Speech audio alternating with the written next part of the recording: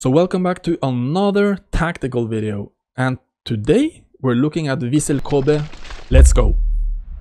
Not in a draw game. Come on, bro. Okay, let's go. Iniesta. Golazo!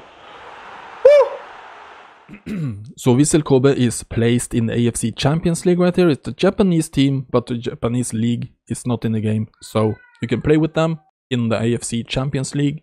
And this team is a 2.5-star team. Its strength is obviously the midfield, where you find Andres Iniesta. You also have Sergi Samper, another Spaniard. But their forwards, it's only rated 66, and the defense, it's only rated 66 as well. The midfield is rated 75. So this is, I would almost say this is probably more closer to a 1.5-star team or a 2-star team than a 2.5-star team. Okay, so this is the tactics I used, and it can look a little bit like a meta formation, especially in the midfield right there, but it was not intentional to set it up like that. I think this is just a pure coincidence. It's because of the players you have available. I think this is the setup that's best to use, but you're not gonna play any specific meta with this formation. You're gonna play some proper football. Let's take a look at the attacking instructions that I used right here. So we're gonna do counter-attack, short pass up the middle with a flexible positioning, and we're gonna have a 2 support range. And then for the defense, it's gonna be all-out defense. We're gonna contain towards the middle, and we're gonna have aggressive press. We're gonna have a 2 defensive line and 8 compactness. And then for the advanced instructions, the only one I activated was swarm the box. So this is basically a custom tactic. It's built for online divisions, so the defense is gonna be very conservative. You're not going to do any high pressing with this one. You have a 2.5-star team. After all, most of the teams you're playing in online divisions are going to be higher rated. So you have to try to shore up the defense and take advantage of your star players on this team.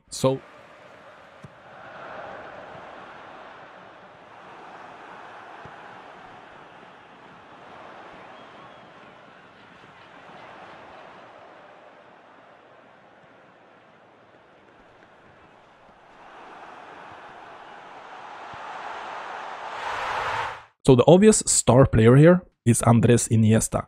So he's gonna be the playmaker in the offense. Everything should go through him as much as possible. Try to involve Iniesta in your build-ups.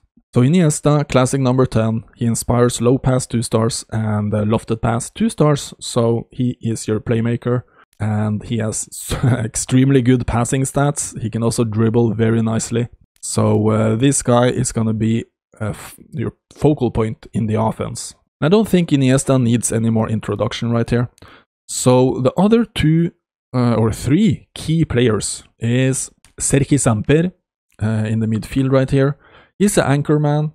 He inspires low pass 1 star, and that's why I think it's important to also be able to involve him in the build-up, because you can pass to him and he will create a little bit of movement with his inspired trait. And he also has decent passing. Actually, he has 83 low pass and 80 lofted pass, so that's pretty good, I would say, for a 72 rated defensive midfielder. And he also has double touch, he has 1 touch, weighted pass, and he's a very good deep lying playmaker. And then up top you have another key player, and it's Douglas. He's a target guy. He is not the highest rated, obviously, he's only rated 72 right here. Left-footed target guy. He can finish, he can head, he has okay speed. It's a little bit slow because of the acceleration being low. But this guy can finish for you, so it's gonna be all about getting him the ball inside the box to finish.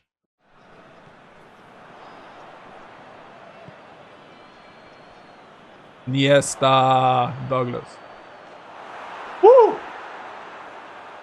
And then you have a couple of like supporting players right here. You have Vermaelen in the defense, who is rated 77, and this guy is going to be vital for your defense. Very important to be able to start this guy. Even though, I mean, I would even start this guy on bad condition, because you don't have that many options. So this guy, you can use him in your build-ups as well. He has very good passing stats, so you can build up from the goalie, pass it up to Vermaelen, and from there up to Iniesta or to Samper. Another very good player is Yamaguchi. He's a destroyer defensive midfielder. Very solid defensive player right here. It's gonna be a nice complement to your attacking minded midfielders. And he is also very important to have in the defense right there, in the midfield, because you don't have that many options on the bench right here. I mean, the players you have that are rated above 70 is going to be important to try to keep on the pitch, even though they have bad condition, because the squad depth is very bad. And worth noting is on the right wing position right there, you have Oda. He's only rated 65. But the good thing about this guy, he has decent speed and he has double touch. So he is quite useful if you're able to do double touches. But don't expect too much from him. You are primarily trying to play up the middle. Try to use the Spaniards. Try to use Samper, Iniesta. And pass it up to Douglas. And Douglas is going to be the finisher.